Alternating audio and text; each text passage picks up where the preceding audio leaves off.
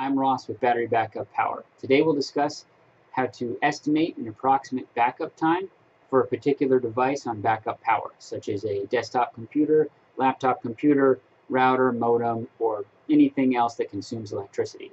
For that, I have two props, the first being a desktop computer power supply, and the second being a laptop computer power supply. So first things first, I need to figure out how many watts I'm going to consume maximum from my desktop computer. So I'm going to go ahead and pull this up, and I'm going to use the input power, not the output power. A lot of people get confused on this. I want the input power because that's the power that's going to be consumed, or the load that's going to be placed on the UPS that's going to support this. So the input is what we want of the electronic device. Here it shows that the input power is 100 to 127 volts AC at 10 amps. So let's go ahead and pull up a calculator and convert that volts and amps to watts. Now it says 100 to 127 volts AC. I always use 120 no matter what. It might say 110, it might say 115, it might give you a range. I always use 120 to play it safe. So I'll do 120 volts AC times 10 amps, creates a maximum load of 1200 watts.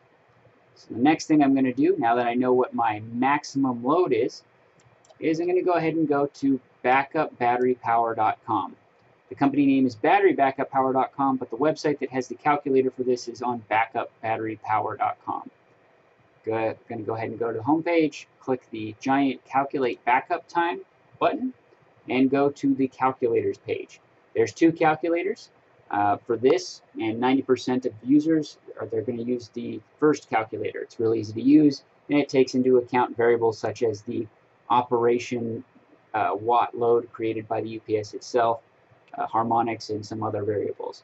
The second calculator is more advanced if you know your power factor, batteries, voltage, amp hour rating, and watts consumed. So for this, we're going to use calculator number 1. I'm going to go ahead and enter my 1200 watts. And the first thing I'm going to do is I'm going to throw out all the UPS systems or battery backup systems that are too small to support a 1200 watt load. They're rated by VA or kVA, and then secondary you'll see a watt. So in some instances you'll see 1000 VA / 700 watts. The watt section is what you want to look out for, and you want to make sure that the watt rating of the UPS exceeds by at least 10% the watt load that you're going to put on that UPS. So I can't use this one. It's a 500 watt lithium UPS, so it's way too small to support 1200 watts, even though it's going to give me a runtime. And then I'm going to go down here, 360, can't use that one, can't use that one. This one is a 1-to-1 ratio. I don't have enough safety capacity margin to run this, so I'm going to throw that one out. I'm going to keep going down. And 1400 watts. Let's just run a quick calculation.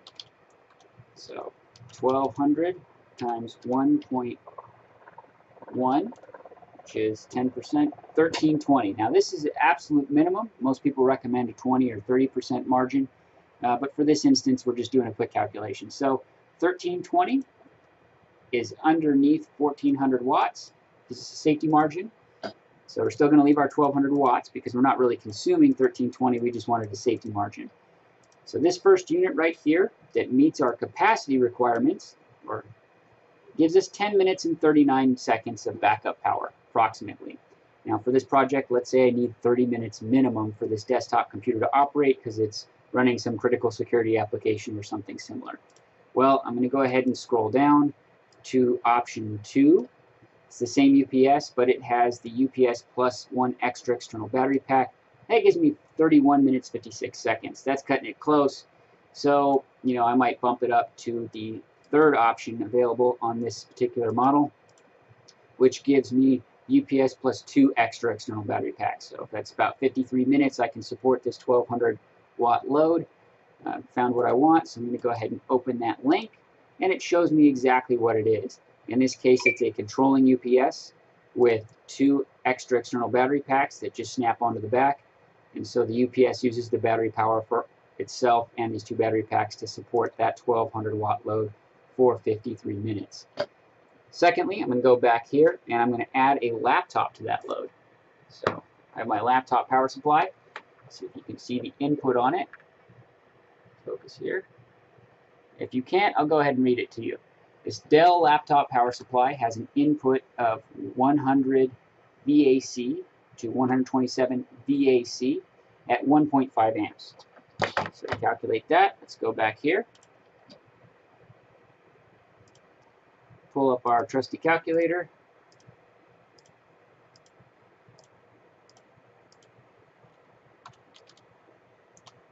And do 120 times 1.5. That's 180 watts. So if I wanted to run this on a UPS, it's a laptop, it uses much less power. I'm going to plug in 180 watts. Now I can use any UPS available if I just want to float this 180 watt load. I can use this lithium unit. It'll support this laptop for approximately 43 minutes. Let's just check this sucker out. So this is what it looks like if I wanted to get this lithium unit, but I'm going to use a stationary standard lead acid UPS. So let's go ahead and select this guy. This is a 900 watt UPS, so it more than exceeds 20 or 30% safety margin for this load, and it's going to give me, with the UPS by itself, a 35-minute backup time. If I wanted to expand that, I could go to 1 battery pack or 2 battery packs, get up to 2 hours and 57 minutes, and I could keep going down the list, and it could keep giving me updated backup time. So this unit would be a UPS at 1050 watt.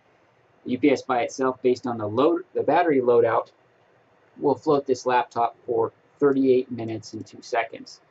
If I wanted to run it pretty much, half the day, I could use this option. This is 1 battery pack, this is 2 battery packs. Open this up, and this is what that would look like.